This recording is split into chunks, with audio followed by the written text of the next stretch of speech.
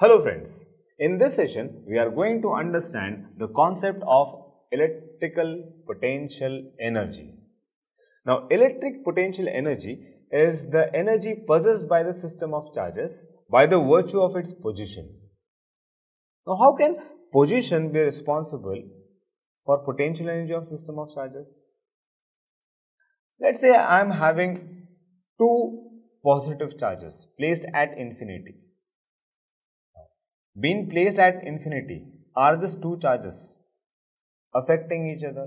Is there any electrostatic force of repulsion between them? No, right? Because they are placed at infinity. However, the moment I am bringing these two charges near each other, what will happen? There will be electrostatic force of repulsion between them, and I have to apply external force to make that displacement. Am I making displacement? Yes, I am moving the two charges along towards each other. That means I am making some displacement. So external force into displacement is nothing but what? Work, right? So that means I have to do work to place these charges near each other.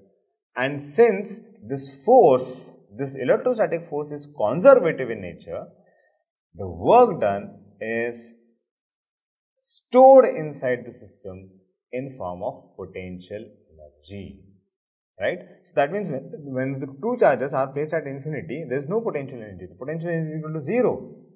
Why? Because there is no force of electrostatic force repulsion between them. However, the moment I am bringing these two charges near each other, there will be potential energy stored inside the system of charges, right? So that means what am I doing? I am changing their position. That's the reason why positions are responsible for the potential energy of the system, right? Okay, now since we have understood this, let us calculate the mathematical expression of potential energy, right? Now, in order to calculate potential energy, I have to calculate work done. Why is it so? Because the work done is getting stored inside the system of charges in form of potential energy. So that means if I want to find the expression for potential energy, I have to find out work done, right? Okay. So first we will take potential energy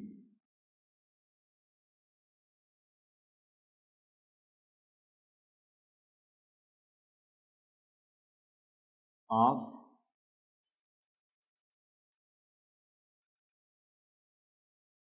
two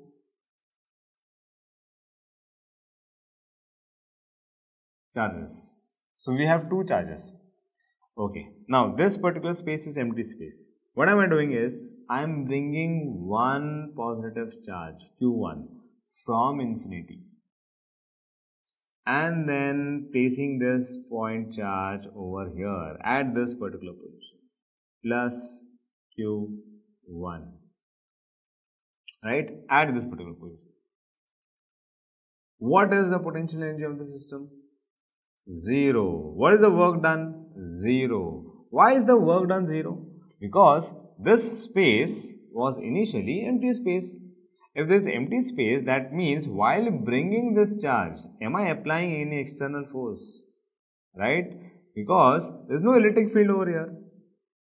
So I am applying no external force. If there is no external force, then the work done will be equal to 0. That means the potential energy of the system is equal to 0. Okay.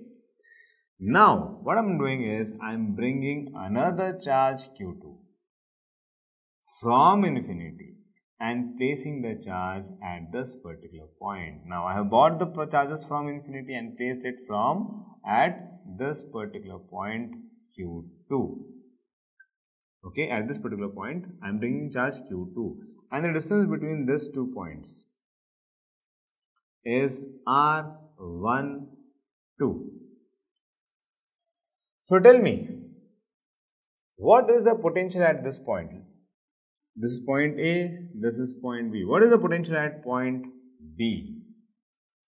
Haven't we learned how to calculate potential?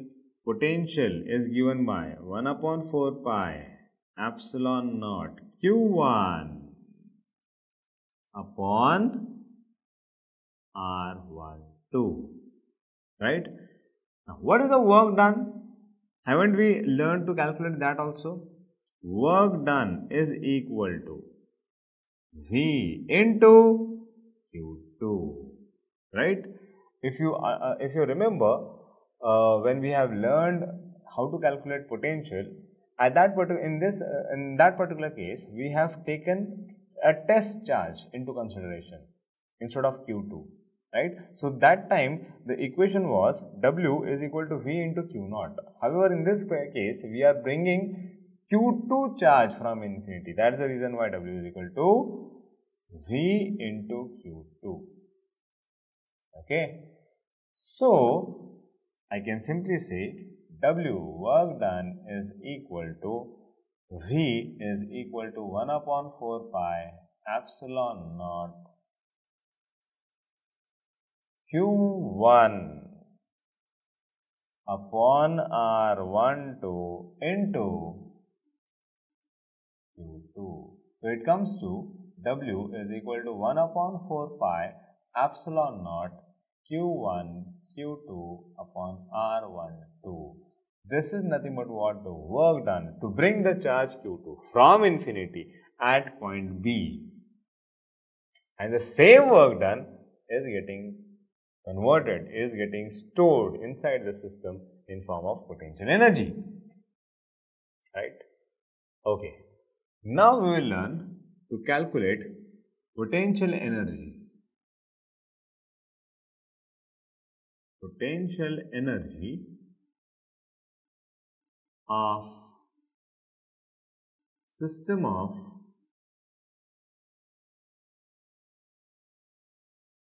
three charges.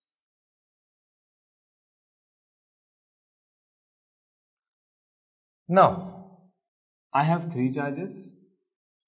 Now, I am bringing first charge from infinity and placing the charge over here. Okay, point A, and this charge is plus Q1.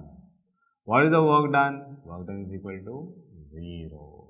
Why? Because there is no electrical field present over here. There is no any other charge which will repel this charge to come from infinity, right? So work done is equal to 0. Since work done is equal to 0, potential is 0. Okay. Now I am bringing another charge from infinity and placing the charge over here. Okay, and placing the charge over here, Q2, where the distance between Q1 and Q2 is R12. This is point B.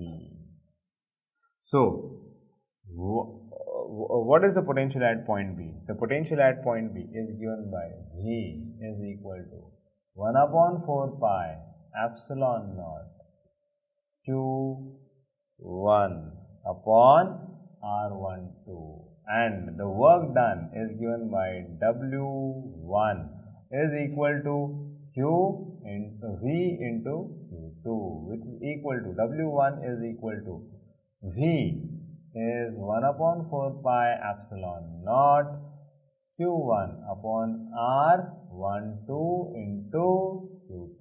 So W1 is equal to 1 upon 4 pi epsilon naught Q1 Q2 upon R12, right? The same equation that we have received over here. Same equation, right?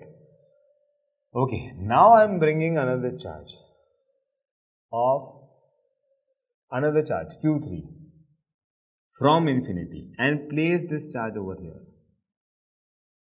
Okay, plus Q3. Now, while I am bringing this charge Q3, I have to face electrostatic force of repulsion from the first charge as well as from the second charge. That means now there are two charges which are exerting electrostatic force of repulsion on me, and against this two forces I have to apply external force and then bring the charge over here.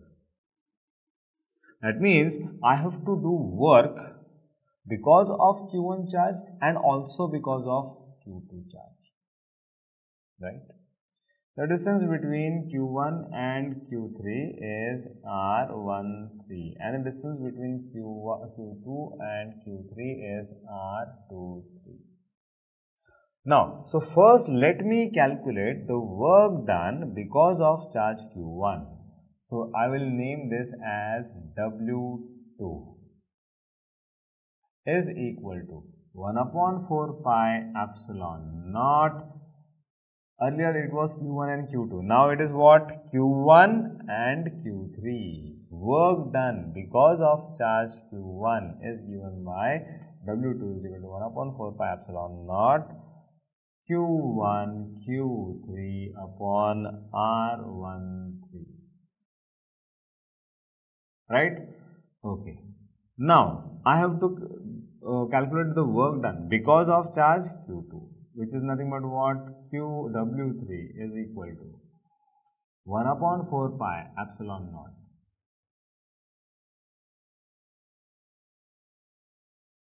Q2 Q3 upon R23. So we have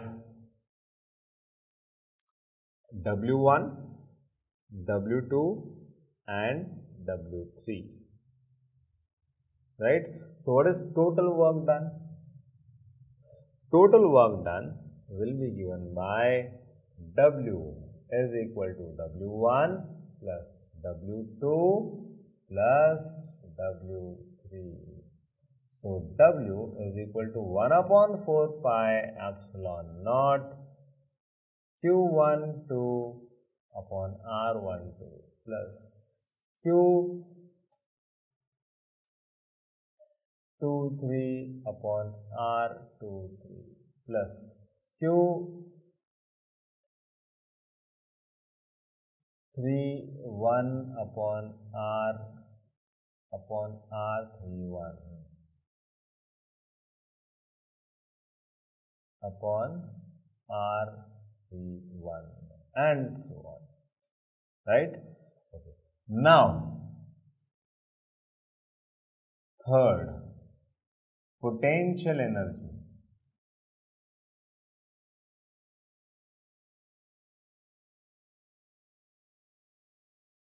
For n number of particles, n number of charges.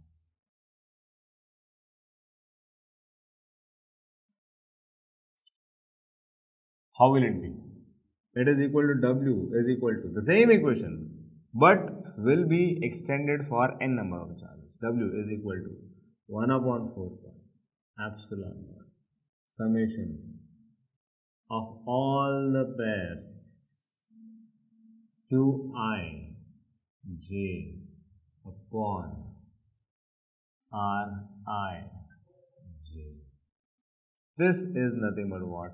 The work done for n number of charges, system of charges, and the same energy, same work done will get converted into potential energy.